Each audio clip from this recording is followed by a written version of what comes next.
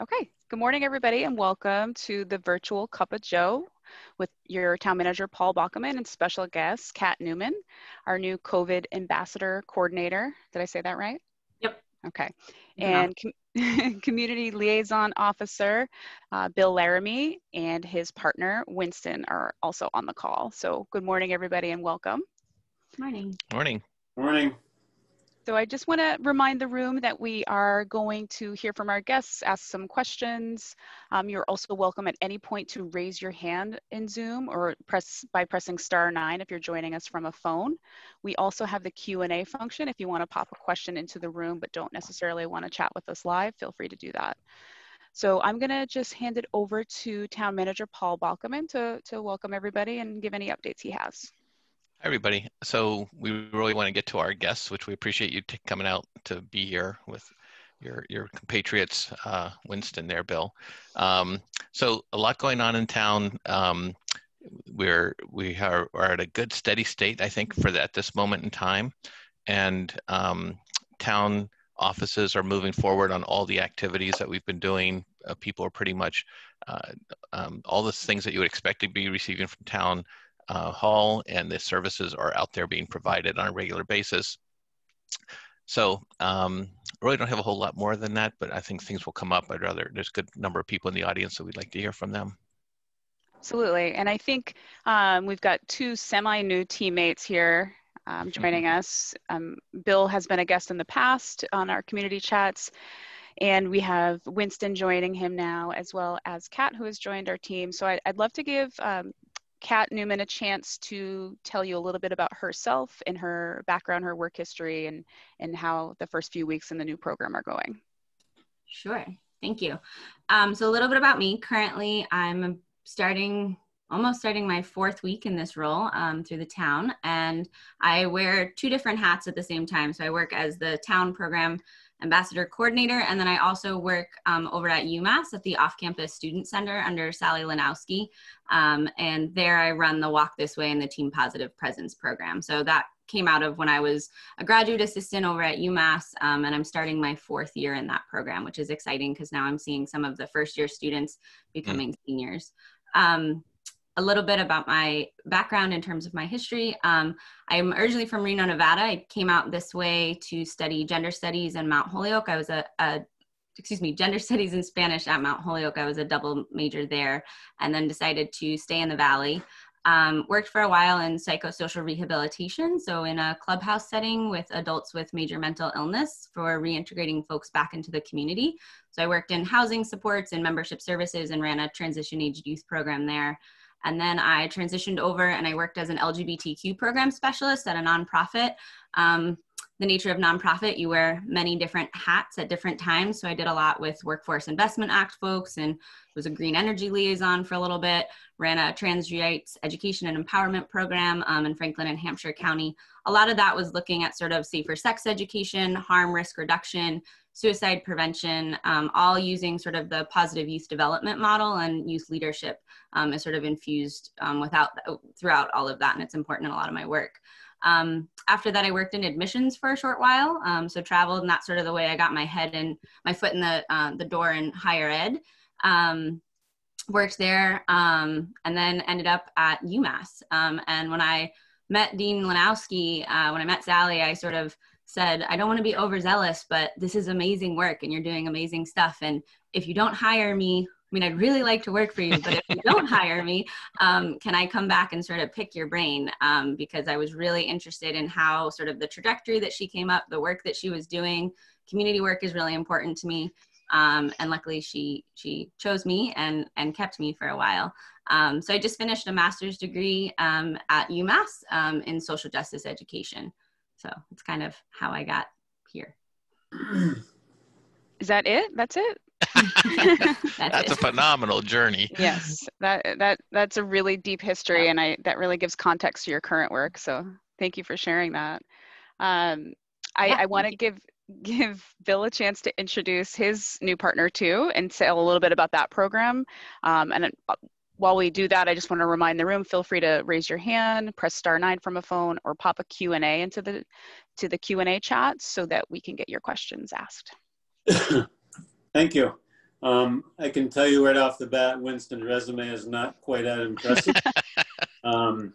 He's only been alive for 9 weeks, so that's, and as you can see now, he's drifted into his first nap of the morning. But so Winston joined us September 10th. He was sworn in.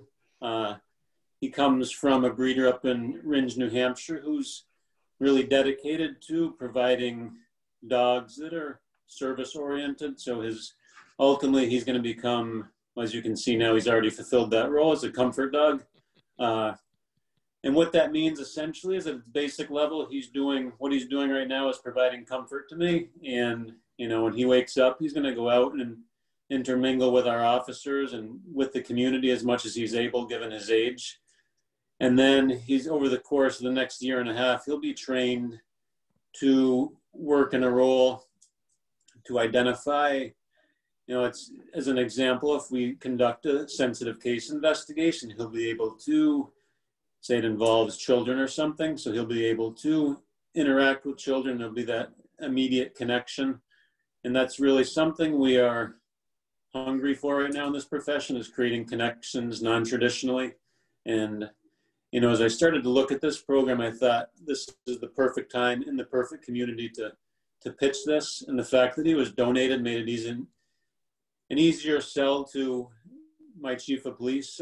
And he's been nothing but a hit here so far. It's like I was saying to Brianna before we jumped on here, and I'm pretty much nobody now. I put him on the floor in the morning, people ignore me, and they just flock to him. So we're excited to see him grow and develop his skills and kind of become the best version of himself to, reflect our department and serve the community. So we're excited about it, but it is admittedly a lot of work. It's been a long time since I've had a newborn. My black lab is 9 and my youngest child is 17. So this is a crash course in being a parent of an infant again, but again, it's been fun. It's worth it.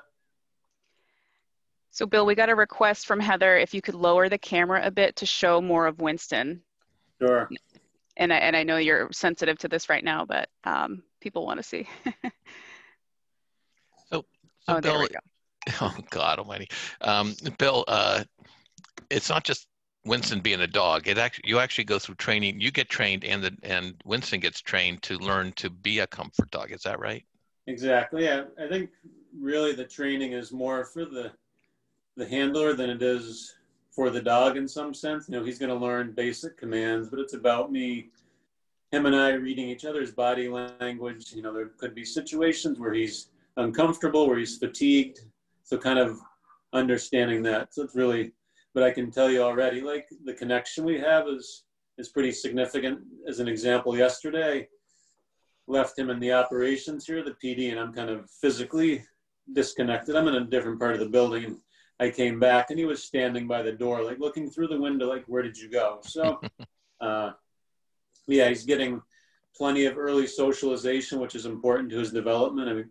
I took him out yesterday briefly with Kat and some of the COVID ambassadors. We did some community outreach, and unfortunately, or fortunately, is most of the time he's carried, and most of the time he's doing what he's doing now. So it becomes some pretty significant weight. So he's gonna have to learn some leash discipline here pretty quick. Otherwise he'll be staying in the office. But yeah, so that's pretty much, it'll probably be about 1.5 years before he is at a level where, he can integrate into most situations. I can hear him snoring. I don't know if anyone else can, but that's very sweet. I love that you mentioned that Winston's going to be helping doing outreach and has been working with the COVID ambassadors. I wonder if you or Kat can talk a little bit about, for the folks who aren't 100% sure what the program is about, just give a little introduction to what the work you're doing. Sure. Bill, do you want me to take that, or would you like to speak first? Yeah. Okay. So a little bit about the program. So as many folks know, there's a mask ordinance in the downtown area and the surrounding streets that extends in through the university. And so what our COVID ambassadors are hired to do are to simply sort of be a friendly face and a resource in town. They're not the mask police, even though we are sort of housed very graciously through the PD. But they essentially, you know, they walk around on the street, and if they see somebody without a mask, they offer them a mask. And also, if anybody has any questions or things like that, they help with education around that. It's really common. We see, yesterday, Bill mentioned we were out in the community. And so part of the interview process now is what we do is we invite folks in for an interview, and then we actually bring them out in the field so they can kind of see what that looks like. That's something that has developed over time from running the Walk This Way program, because a lot of times folks will hear something about a program, hear a job, and they're like, wow, that sounds really great. And then they go out and they do it, and they're like, yeah, walking for a couple hours is not for me. Or talking to folks like, I prefer to be behind a computer, or whatever it is. So it's a way for people to kind of test to see if the job is a good fit for them, as well as get to sort of see how they'll jive with our current staff members. And we had some folks yesterday that asked questions about, you know, if somebody's coming up on a street and they're running by, and what are things you can do and ways to stay safe. And it was really great to kind of watch sort of the collaborative effort of ambassadors sort of respond to that, folks. And it was really nice. One of our new applicants bumped into 3 of his former teachers from kindergarten through 5th grade out on the street. So it's been kind of fun. But you'll see folks mostly in the downtown area. What we're starting to do is a lot of door-to-door outreach as well. So Bill talked about, you know, creating connection in non-traditional ways. And I think now the pandemic more than ever has highlighted the need for connection and the importance of connection. So a lot of what we'll do is we'll go around and we'll sort of knock on folks' door, and we'll just sort of let them know that we're there, we're a resource, we exist. We ask how, you know, folks are doing. I think saying to folks, especially like now, times like now in the pandemic, saying to somebody, you matter, we see you, goes a really long way. And, you know, there's a lot of data and different collections that happens, and I'm happy to speak to that in a little bit if folks have questions about that. But a lot of times people, in the same way that the Walk This Way program, right, is running usually 10 p.m. to 1 a.m., permanent residents don't often see those folks doing that work. So that's why we're also going door to door, because you may miss the ambassadors if you're, you know, walking through town and you don't see a yellow shirt. They're all in very bright I Am Amherst shirts, you know, and so we're kind of doing that door to door outreach to let folks know that we're there.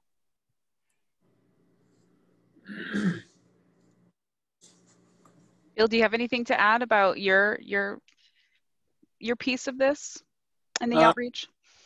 Yeah, in terms of how we integrate.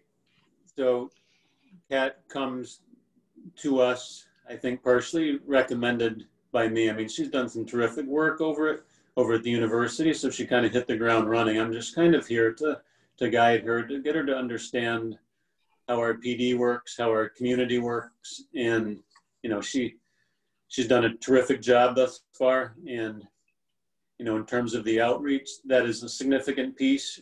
It's something we've done for a while. And it used to be, you know, it'd be Tony and I or John and I. And then, you know, I'm like, why don't we incorporate students into this? This peer-to-peer interaction is really significant. It kind of sets the tone.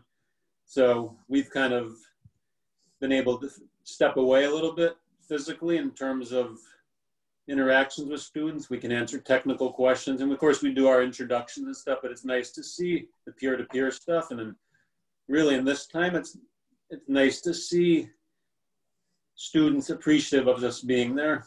Not only the message we're delivering, but the fact that they're having some face-to-face interaction with someone other than people whom they live with. You know, it's just, you can see it in their face. And of course, you know, having Winston, it does help set the tone. I mean, puppies tend to do that. So that's been a terrific piece too. So yeah, I think we're in a good place. Overwhelmingly, we're in the work that I do outside of supporting Kat and her work. Overwhelmingly, we're seeing students who want to be part of the solution, not part of the problem. You know, people are concerned about size of gatherings and, you know, opportunities to spread the virus, but in a lot of our follow-up responses to some of the concerns of the community, again, we're seeing cooperation really at all levels, to include size of gatherings. You know, there's been a couple hiccups where, you know, we've seen houses with 30 or greater people, but for the most part, kind of 10 to 15 has been our benchmark, and we document that in our responses. Like, it's important to me to share that with our property managers and landlords, but it's also, in this time, it's good to know that, people are doing their part. Yeah, it's also been really interesting, just to echo that piece about the solution, students in particular wanting to be a part of the solution, not the problem. It's been really fun to sit in on interviews. I've interviewed about, by the close of next week, I'll have completed 23 interviews. And we have a current ambassador sitting in on those interviews with us, who's helping sort of orient and get folks settled. And it's been really nice to hear what attracts people to this work. And even then, when they do their first outreach shift, they're like, wow, the community is so rich here. We really wanted to get to know our community better. And that's an exciting, I think, point, and different from a couple of years back, right, of how the town and the university and how the interactions happen. And so it's, I feel like to watch a shadow shift happen and have an ambassador sort of leaving with a friend and saying, that was so fun, like, and having them talk about, we interacted with some older residents yesterday and they just really enjoyed talking to them and stuff. So it's been really, really neat. And I think the collaborative partnership is so integral and so essential to this work. It's allowed me to start a program essentially in 3 days, which has been pretty impressive. So a big shout out to all the folks in the town and at the university. And I think what's also really interesting is we're having to get really creative, right? So in the same way, like, Bill spoke to my experience, I know how to run a program like Walk This Way. That's pretty easy, but I haven't done that in a pandemic. So having to get creative about that has been really interesting. And so what's been really cool too is watching sort of the cross collaboration and almost cross pollination of knowledge and of care that's happening. So for example, some of my team leaders, I have about 15 students that I'm working with over at UMass for Team Positive Presence and Walk This Way.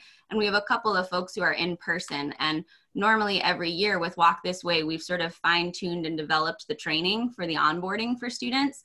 And I worked really closely with folks from Fire, with Inspection, and Bill, and we do a really a 3-day sort of team bonding experience. And we do a block in particular on crime prevention through environmental design through CEPTED.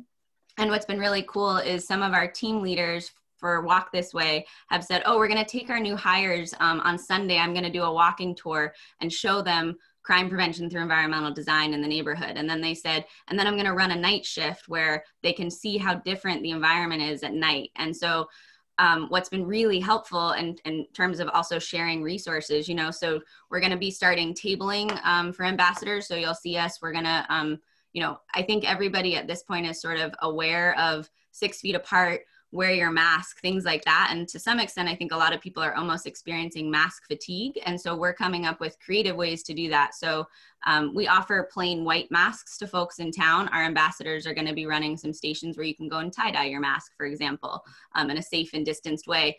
But our Team Positive Presence folks are going to be hosting sort of an orientation for our ambassadors today on how to run tabling. And then working with some of the work that they're doing, we're in the process over at UMass building something called the Peer Health Ambassador Network, which is supporting UMass students around health and well-being, all around, COVID safety. And so our entry point for Walk This Way is sort of, reducing high-risk drinking, but masked obviously overall in health and well-being. And our ambassadors then are going to say, oh, so we can use your spinning wheel, but we're going to change all of the sort of prompts and ways to interact with people to be COVID-19 related.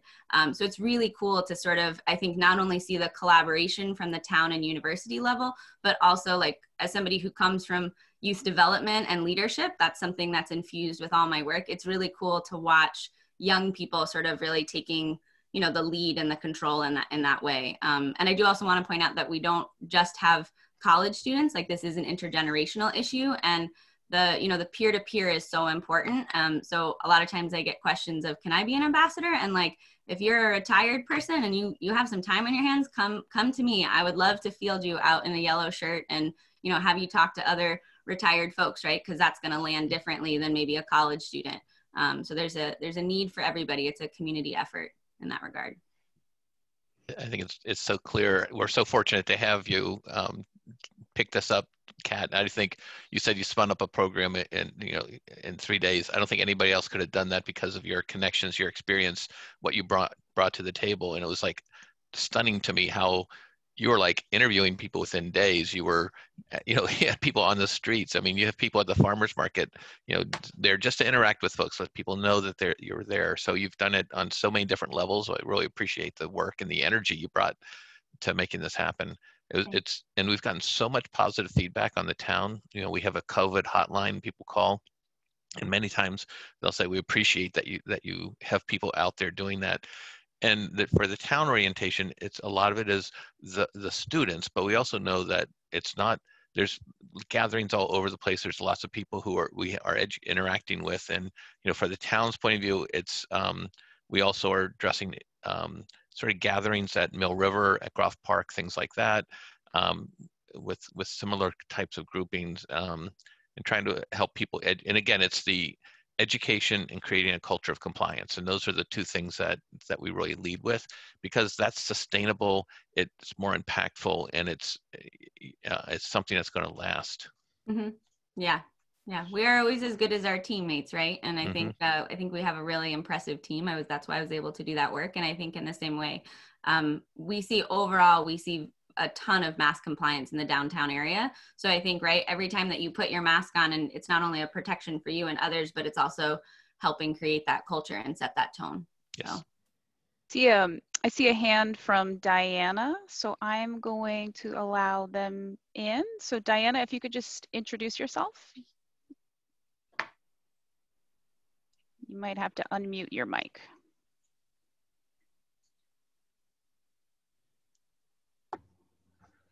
Actually, it's Paul Peely. I'm sorry. It's sorry, Paul. Welcome. It's okay. I don't know how to change the name setting, but I just wanted to know how to sign up for this and what is the minimum commitment. Sure. So currently there's an application that's listed on the town website. And you can, even if you just sort of Google, Amherst COVID Ambassador, it's what'll come up under the job openings. And the minimum requirements is that you want to make a difference in your community. I really believe, like, when I approach my work, my praxis is that relationships and connection are at sort of the helm of that. And I think that really anybody can create connection. So if you're interested in doing that, you can be qualified. And really what I do, I'm really accustomed to working with students. So their schedule changes every semester. So in terms of minimum sort of requirements for the program, you're able to work up to 19 hours a week. But if you had 5 hours available and you wanted to do that, I'll work with that. Like, I think it's really important to meet people where they're at. And, we love to hear from folks like you, Paul, in that regard of wanting to make a difference. So definitely come and send me an application. And if you're having trouble navigating it on the website, we can work with that too. Thank you. Thank you. Thanks for your question, Paul. And you can find that at amherstma.gov/jobs, or send one of us an email and we'll get you connected to Kat. You can email info@amherstma.gov if that's easier. All right, so I see. If you can't do any of that and you want to stop in the police station, I can also, I'm there many days, as is Bill, so we can kind of help you navigate it that way too. If that's helpful. Lots of options. So we have a hand from Jeff. Jeff, if you want to unmute and introduce yourself, please. Hi, this is Jeff Lee. Good morning, everyone. Hey, Jeff. Hi. I read on the UMass COVID-19 dashboard that Tuesday there were 4 new cases, and this was after more than a month of 0 or 1 cases every day. And nothing's been reported since September 22nd. So I was wondering if this is a cause for concern or possible outbreak. Yeah. So I don't know. We have a meeting at 10 o'clock with our core team, so I'll learn anything happening there. I mean, I think what we should expect, I mean, we've had inordinately low numbers for COVID positive tests, and we're doing a lot of testing. We are the 4th largest testing site in Massachusetts. The only cities bigger than us are Boston, Worcester, Cambridge, and then Amherst. So we're doing a tremendous number of testing. Kudos to the university for this testing. system that they stood up, and it's really working really well. They're testing symptomatic and asymptomatic folks.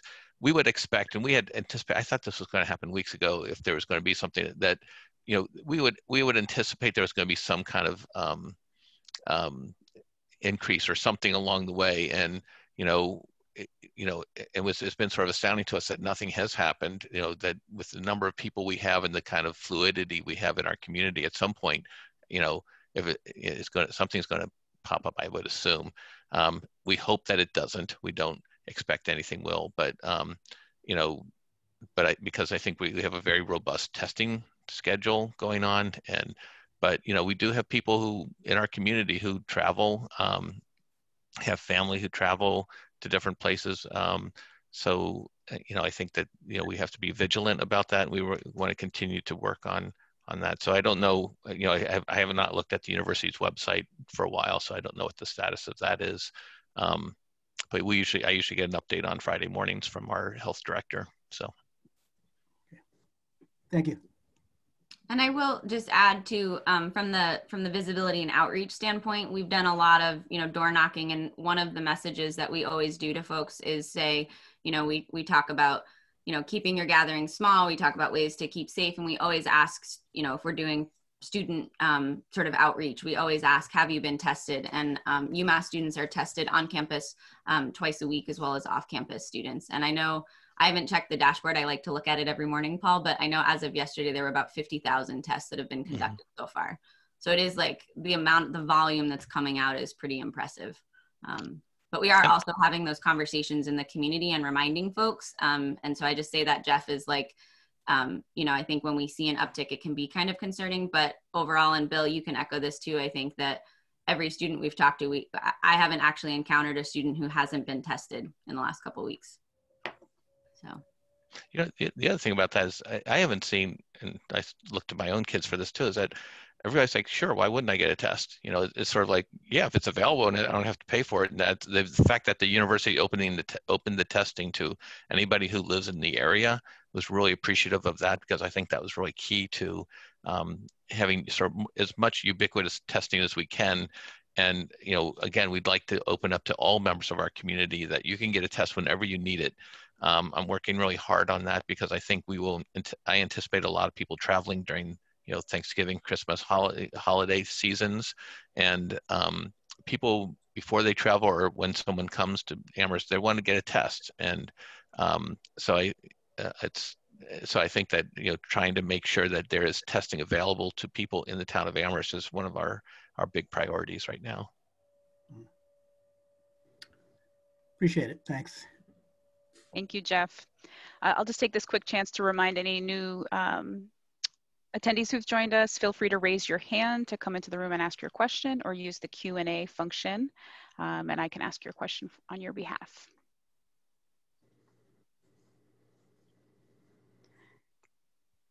So I have a couple of questions that actually, here's Paul again. So Paul, just unmute. Yes, did I just hear you say that community people can get tested for free at UMass, or did I misinterpret that? No, I may have misspoke, Paul. No, community people cannot get tested for free at UMass. It's just for UMass students and staff. And the reason for that is there's a limited capacity that the university has in terms of supplies and all those types of things and what they've contracted for. What we are working with is looking for another venue to be able to offer tests to people. I think you can get tests. That's a frequent question we get on our COVID hotline. Where can I get a test? Holyoke, I think, is the closest location at this point for a free test. And it's a drive-through situation there. And I think maybe West Springfield might have another location with our state rep and state senator. We're advocating to having a testing site located in Hampshire County at least, but we've offered to host one in Amherst. So no, UMass is not open to the general public, but we're working on that piece. Thank you. Thank you, Paul. So I have some questions here that we've been kind of getting throughout you know, the last couple of weeks with the program and the COVID hotline.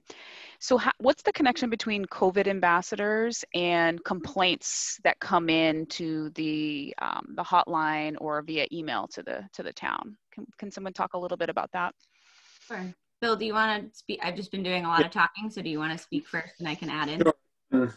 I can discuss that a little bit. So I have, in terms of the complaints that are coming in, I do have access to those, and kind of what I do in reviewing those is determine, you know, what is the best fit. Angela Mills up in Town Hall will document who she's forwarded that along to.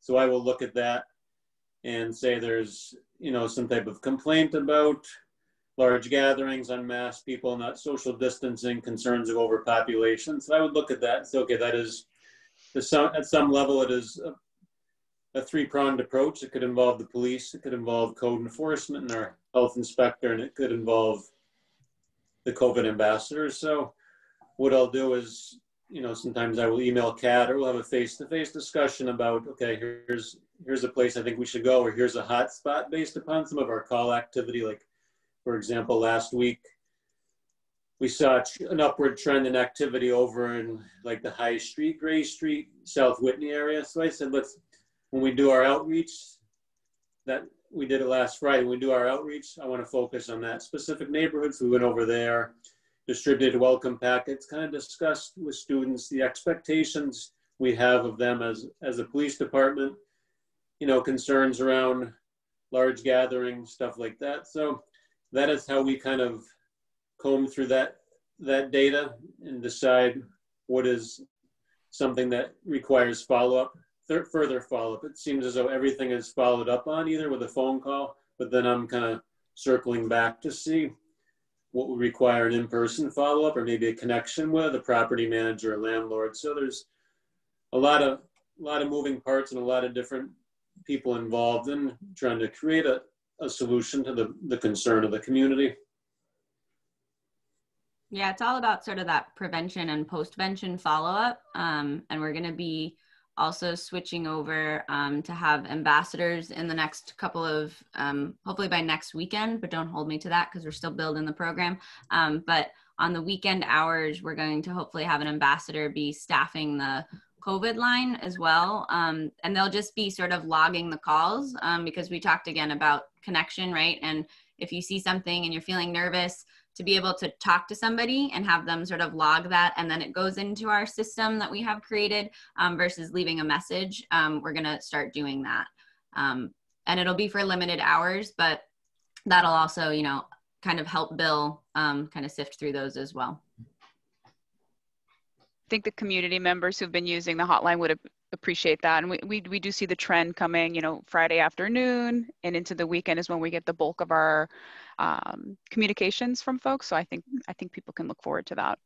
And I always put the plug in for if you, oh, sorry, go ahead, Bill. And that was something we identified, and I discussed it with the chief of police. Like, I think it makes sense to have a man dedicated to answering those calls, because there's nothing worse than, you know, being in a moment of uncertainty or fear and you call and you get a voicemail. So we're going to work hard the next week to try to get this up and running and plug some people into them and train them on, you know, what to discuss and what the appropriate referral is. So yeah, we're shooting for next Friday. We'll see. Fingers crossed. We'll let everybody know Right. once it's settled. I have a question, just jumping off what you said, Bill, for training. I've had a few questions. Are the COVID ambassadors specifically trained in any certain areas before starting or as part of the onboarding process? To what extent, in terms of how to communication skills, or yeah, just public health protocols, anything that would help their work? Is there an onboarding process, and what does that look like? So I'll speak a little bit to what we do in terms of the police. So we've conducted one orientation with our first group of hires, and really from the police perspective, it's about visibility, making connections, but also understand the intersection you're going to you're going to run into some people in our community who are, they're simply not going to wear a mask, and it's not your job to try to coax them to wearing a mask, to get in a confrontation with them. It stops with giving them some education, offering them a mask. If they say no, that's where it ends. We're not in the business of creating confrontations. You know, safety is our number one concern, your personal safety, but also in terms of public health. So that's kind of what we are doing initially. I do think there's going to be some additional training once, you know, our staff is really up, and like I think once we have an established team, then we're going to offer like some de-escalation training. And I know Kat's got some other ideas that she can speak about. But so yeah, we're going to be, as the program evolves, so does the training. But at the very basic level, when we do our orientation with our newest hires, that's kind of what we discuss and what we go through. Yeah, that's a bit of why we change, you know, the orientation process includes that shadow shift for 2 hours, and we get to work with folks in the community. So they kind of get to hear, you know, modeling is a really helpful tool, I think, for orientation purposes and onboarding purposes. So they get to hear both sort of folks like Bill or Tony Maroulis or John Thompson or Ed Smith or Sally Lanowski. We had Betsy Krakow out with us last week from the university. So they get to hear sort of those conversations. And then they also get to hear, you know, staff who have been doing this type of work, either if they're Walk This Way students coming out on behalf of the Peer Health Ambassador Network or other ambassadors. So we'll sort of work with them, work them up kind of how to do that. And I'll probably model a lot of this after the way that I've done a lot of my work with Walk This Way, which has been pretty successful. And one of my things that I like to do, again, kind of coming from a youth development asset-based mindset, is I really love to connect young folks to a larger framework, because I think they then, the work resonates with them differently, right? I think it's really easy for you to be like, oh, okay, I have to walk around this street today. But if you kind of get to see the data, you get to see the impact you get. I say to folks all the time, like, you know, Bill and folks like Sally have been phenomenal in coming and meeting with my students. The vice chancellor has come into some other meetings with my other student staff, and, you know, and then they kind of see like, wow, this is part of this other really big thing. Because I think even when we think of like, we're in a pandemic, that's a really large kind of overwhelming thing, right? So then when you think, okay, what are actionable steps that we can do in that way? So typically what I do is, and we have to, again, get creative about this, because we can't have 20 plus people in a room, because we have to be cognizant of social distancing. I generally will put in a one time a month kind of staff development, professional development for my staff when I work with them, so they can have those takeaway skills. And then one of the things that we do is at the end of each shift for an ambassador, they complete a fairly detailed, it's kind of like a Google form on their phone. And that includes sort of data collection. And we're actually going to be refining that this week to kind of include more data that we're looking to get.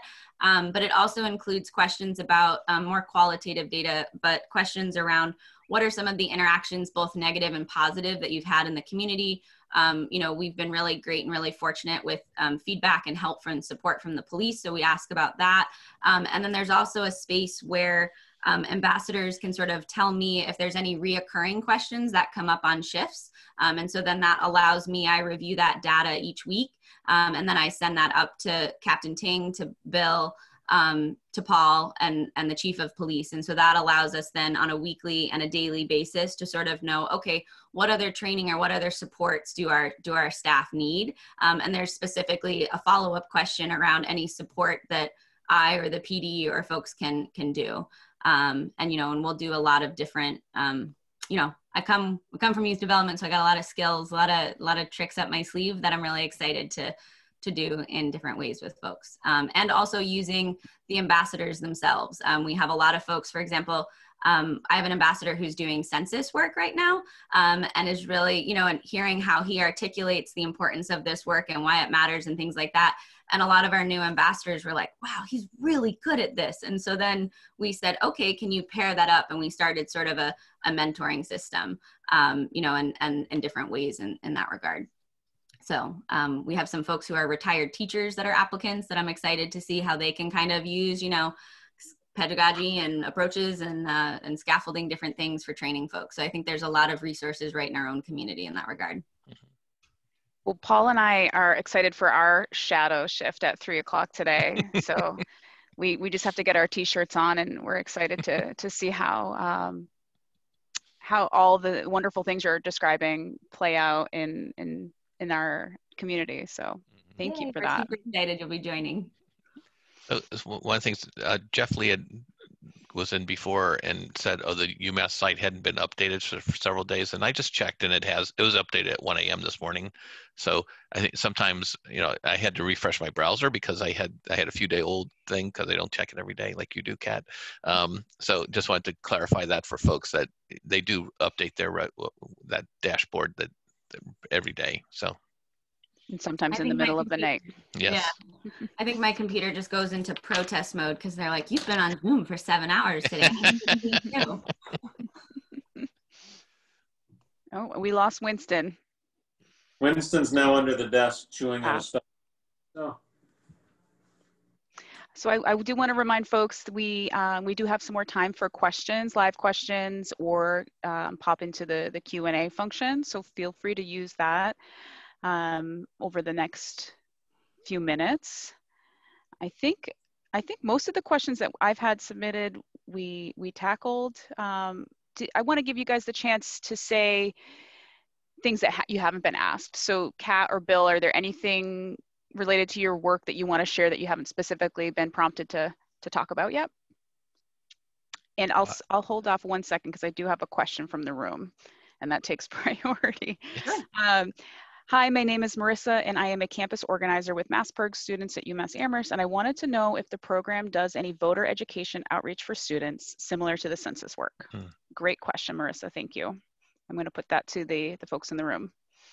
Sure. So I will say, as of right now, we have not done that, but I love to partner with folks. So we, I think, can get really creative, Marissa, around, you know, tabling or ways, like definitely come and talk to us. Right now, our main thing, you know, and I realized this when I was interviewing applicants, and I would introduce the ambassador, and I said, he's been with us for about 2.5 weeks, and I've been with us for about 3 weeks.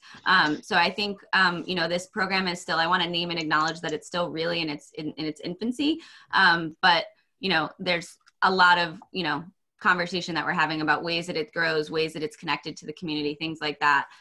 So definitely, I don't know if I can kind of drop my email in the chat or how to do that, but I would welcome, you know, hearing more for how we can partner. Because as we've seen in this work, we're as strong as our partnerships, you know? I don't know, Bill, if you want to respond to that too.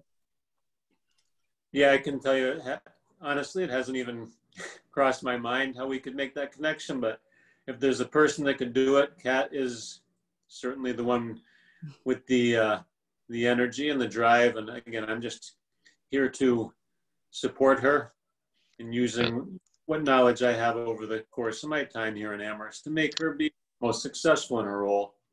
But you know, it's a really good point, Marissa, because that's a high priority for the town as well, is not just voter registration, getting everyone who's eligible to vote, but educating people about the ways you vote. There's lots of different pathways to voting. You can do early voting, you can do mail-in voting, you can vote on election day. So I think that's one of our highest priorities for the fall. So I think connecting with the ambassadors is a brilliant idea. We should connect you with our town clerk as well. Yeah, and I think we can do a lot of education, Marissa, around how to vote safely, right? And how to stay safe when you're voting, because I think that's a barrier for a lot of folks, and especially for folks that are maybe immunocompromised or that, you know, have hesitations about certain methods or things like that. So I think that if we can, I think we can definitely, you know, chat, and maybe if that's, you know, coming up with some informational pamphlets or chops or tabling or, you know, coming around with us or, you know, different things, like we can definitely look into that. So. And I did just send Marissa, I sent you Kat's email. Oh, thank you. So hopefully you guys can get connected, but also the town clerk, as Paul mentioned, we're hoping to do a specific push to students around some of the options and registration. So you can also be in touch with the town clerk at amherstma.gov. So I do see a hand from someone who doesn't have a name, but there's some numbers. So I'm going to ask you to please introduce yourself. Good morning. This is Phyllis Lehrer. I'm a member of the League of Women Voters of Amherst, and we do have a website. There's lots of voting information on that, and I would suggest people to do that. And thank you to the volunteers for your ambassador program. I think that's wonderful. And everybody loves the dog. So thank you, Bill. But You're that's, welcome. I don't know if your ambassadors could mention that the last day to register to vote is October 30th or something like that. So, but thank you for doing that. And thank you for letting us all speak to you. Bye. Bye, Thank you, Phyllis. Bye. Nice to hear from you. Okay. So one of the things I wanted, maybe Bill can talk about, one of the things that I don't think the public really knows that how the town and the university work together on just general things. So every Monday, there's a meeting called the on-call meeting, and this includes people from the fire department, the Amherst Fire Department, Amherst Police Department, UMass Police Department, other officials from UMass, and and inspection services, and they all get together and go over the weekends, what happened over the weekend. They look at all the calls that came into AP, the dispatch at the police department, and the people on the ground sort of go through them and see, are we looking at trends? Are we, what kind of follow-up do we need to do on these things? Do you want to talk a little bit about that, Bill? Because it's a really impressive partnership that happens every week and includes all the right people in the room at the same time. Sure. Yeah. So this has been in existence for many, many years. I really think it's gained strength over the last couple of years. And as Paul said, it's an opportunity to share information. We look at, trends we're seeing in terms of behavior. We look at comparisons of calls compared, like yearly comparisons. So there were 200 calls this year. There were 150 last year. And that is done both by us, the fire department, UMass PD. And then of course, our code enforcement team is there. So they'll discuss, complaints they've received. Again, it could be overpopulation, it could be sanitation, whatever the case may be. The UMass Dean of Students is there. So we'll make referrals to them about behavioral issues we're seeing. It could be something where enforcement action is taken. It could be something about a concern we have over someone's mental health. We'll make a referral through them. And the meeting is really just the beginning. That kind of sets the tone for the week. And then we're taking that information and, we're in communication with UMass daily. And it's sometimes multiple times a day. At 10 o'clock, I'm connecting with Tony Maroulis. We're going to meet with a property manager who has some concerns about some activity out at her property that she manages. Yeah, it's ongoing. I would just want, sometimes a lot of what I've heard this year is about what is the community and what is UMass doing about this. And when we have the opportunity to speak with people or connect, I like to connect with people in person. So one thing that I've done to kind of circumvent this COVID issue and social distancing is when I want to connect with students or I want to connect with somebody from UMass, I'll propose, let's meet at the Mill River Rec Pavilion. We can socially distance. I just like the face-to-face interaction. We can really get down to the nuts and bolts of what the problem is and what are we going to use to provide a solution to the problem. So when we do our outreach, a lot of the same people that are in that room during our on-call are the folks that come with us doing community outreach. And with that said, I just had a conversation with a woman yesterday up in North Amherst, and I encouraged her, you are welcome at any time, and this goes to anybody, to come out and do community outreach with us. It gives you an opportunity to see what we're doing. It also gives you an opportunity to evaluate what we're doing and critique it and maybe provide us some solutions how to do our work better. Because again, it's a collection of thought and action by a group of pretty talented people. And thankfully we all get along, which helps it.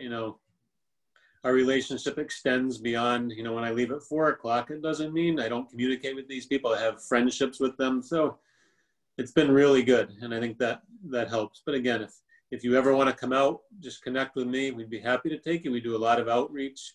And I think it reassures our community that, we are dealing with this. And again, admittedly, there is a learning curve for all of us in this. It changes daily, the information changes. So we're just kind of being as pliable as we can and responding to the needs of the community to make everyone feel safe. Thank you, Bill. I do see a hand from Nathan and Pearl. So Nathan and or Pearl, please unmute and introduce yourself. Hi, good morning. This is Pearl Ann Marguerite. I'm sorry I joined late, but I see Kat is smiling and Morning, Bill is Brianna. probably taking care of our beloved town mascot that the whole of the Grandwood area. These kisses are for Winston.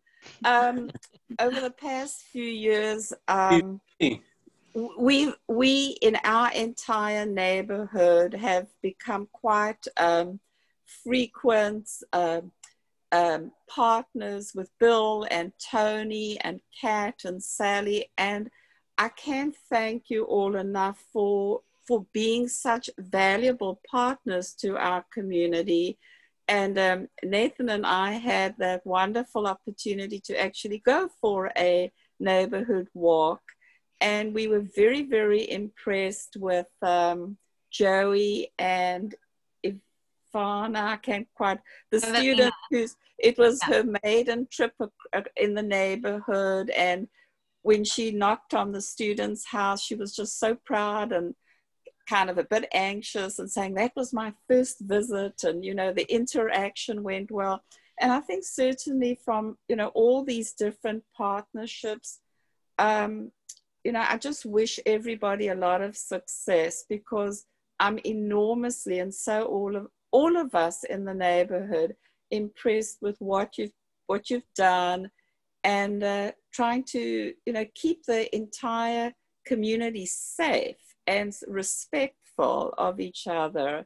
And we recognize, particularly in a family neighborhood, it's kind of difficult at times because you're living with people who, you know, who've come of age in terms of their own freedom and not necessarily complying to the norms and mores of a community. So, and then lastly, I need to just thank Bill as well, because at the last moment he came on a invitation to walk around Grantwood Drive when the students went back to school. So it was a Wildwood school event. He came with Winston, and Officer Mike came to keep us all safe in the street. And that was just a wonderful, wonderful way of community policing, interactions, and everybody was speaking about it for days after. So thank you to all of you. We really appreciate what you're doing, and we wish all lots of success in keeping us all healthy. So thank you. Thank you so much, Pearl Ann. It's so fun to always work with you. So thank you. Well, thank you, Kat, really. Thank you, Pearl Ann. Okay, so we're coming up to our hour, so I'm just going to give a last call for questions. Use our Q&A function, raise your hand, or press *9 for those of you joining from the phone.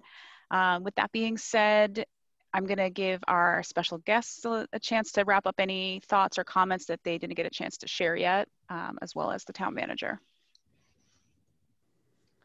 And if nobody has anything to say, I am going to make a plug for answering your census. Probably everybody on this call has done that, but please ask your friends and your neighbors. Anybody that you come across, please remind them to answer their census by the end of the month. Yeah, we're in crunch time on the census, and we really need people to be connecting with folks. And it should be the first thing when you see someone, you say, hey, just do your census yet. And it really is 10 minutes, but it matters a whole lot to us. So. Absolutely. Yeah. I think I'll just close by just saying thank you. Like, I mean, I got connected to this work through Bill and through UMass and things like that. And it was, you know, working under Sally's office was one of the most rewarding parts of my graduate experience. And I just feel like very, very blessed and privileged to be doing this work and doing it in the ways that I'm doing it. And I genuinely, like, you know, I wake up and I look forward to work every single day. And I love to hear from my young folks. I love to hear from all of my staff, things like that. And I'm really, really excited to see sort of where this program goes. And I just want to echo you know, just profound appreciation to you, Paul, for your support. And Brianna, we've been trying to connect, and I'm always all over the place as I'm starting to get things off the ground. And just, you know, with Chief Livingston and you know, the sergeants on shift and Bill and Gabe and everyone, like, it's been really wonderful to like start this position and know that I have a lot of support and that I can ask questions. And, you know, I'm new to this role, so definitely give me feedback. I love feedback and learning and fine tuning systems and things like that. So excited to learn, but really just feeling just very privileged to be doing this work at this time and in this context. So thank you. Well, we appreciate you coming on board, and your energy and enthusiasm is contagious. So I'm looking forward to, we're all looking forward to working with you in this and other ways as we move forward. So thank you for that. Paul, Bill, any final words before we wrap? I do want to just mention to the caller, the attendees, that we will record this, and it's going to be posted shortly after the meeting in case you want to go back and revisit any comments or just stare into Winston's eyes. They're open. I would just say thank you for hosting us. I think this is a great opportunity to connect with the community in non-traditional ways, and for them to understand that, you know, all of us are out there working really hard day in and day out. The connection with UMass is as strong as ever. If there's anything you need, if you need a Winston kiss, email me. I'm his agent. I'm happy to do that. But yeah, again, thank you. Have a great day, everybody. Yep. And a nice weekend. Yeah, Thanks, everybody. And I'll finish with just putting this out to the room, or the people who are going to be viewing this later. If you have a question or concern related to COVID, you can email us at covidconcerns@amherstma.gov, or you can call us at 413-259-2425. So thank you all for joining us, and a special thanks to Winston for gracing us with your presence. Yeah. Thank you. Bye. Bye, everybody. Bye.